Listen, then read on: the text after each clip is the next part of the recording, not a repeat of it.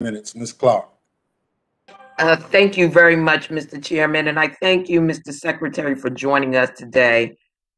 With your confirmation, I'm eager and elated to turn the page on the cruel, inhumane, and morally bankrupt policies of the Trump administration. It's time we spend less money on border walls and more money on firewalls to protect our networks. Instead of fear mongering about immigrants, I'm looking forward to confronting the real threats of domestic terrorism as evidenced by the attack on the Capitol. Mr. Secretary, tomorrow the House will vote on the Dream and Promise Act, a bill I proudly co-lead that will provide a pathway to citizenship for Dreamers, TPS holders, and DED recipients. I'm also proud to be co-leading the U.S. Citizenship Act, President Biden's plan to reform our immigration system, to provide certainty to those already here and address the root causes of migration.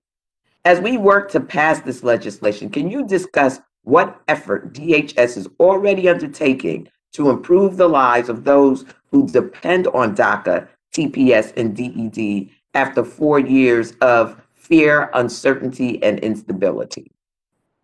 Thank you very much, Congresswoman.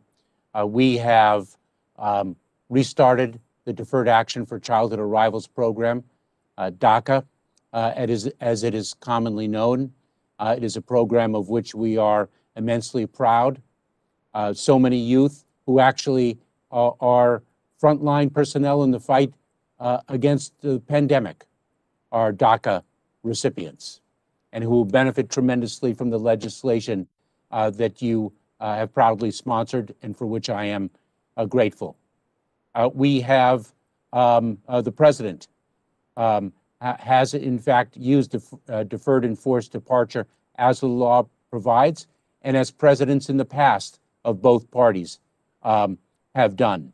It's something we too are immensely proud of. We can be, and we are both a nation of laws and a nation of immigrants. Thank you so much, Mr. Secretary. I want to turn to some of the devastating humanitarian crises we're seeing in Haiti, Yemen, nations like Cameroon, and elsewhere around the world. For years, I've fought for TPS designations for countries such as these, and I continue to believe these protections remain essential. Under your leadership, how will DHS determine whether countries qualify for redesignation? Thank you, Congresswoman.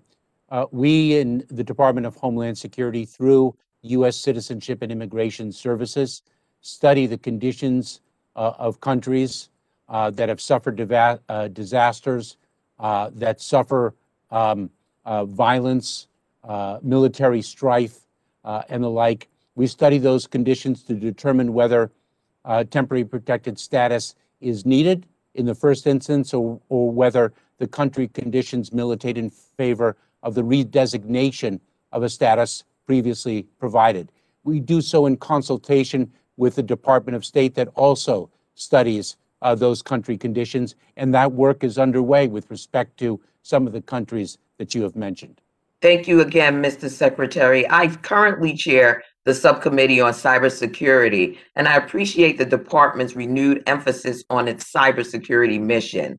Following SolarWinds' supply chain attack, many have suggested that hackers slipped through our federal network security programs, including Einstein. But Einstein, a signature-based intrusion detection program, was never designed to detect or prevent a SolarWinds-style supply chain attack. That said, for years, experts have warned about the security limitations of Einstein, and recent breaches make clear that we must rethink our approach to federal network security, move away from legacy technologies whose security benefits have diminished, and put resources into tools that will defend against modern threats.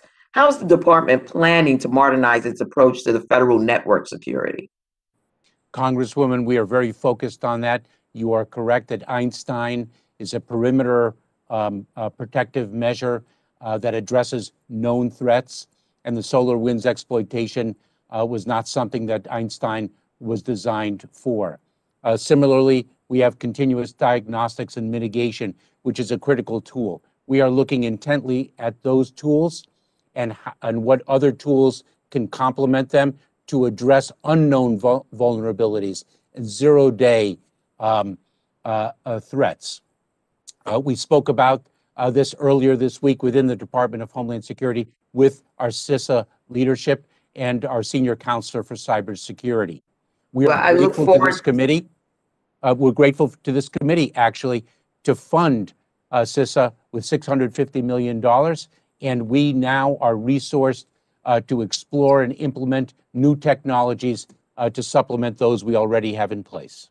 Well, my time has expired. I look forward to further conversation with you within this space, and I yield back, Mr. Chairman. Thank you. Gentlelady yields back. Chair recognizes gentlelady from Michigan.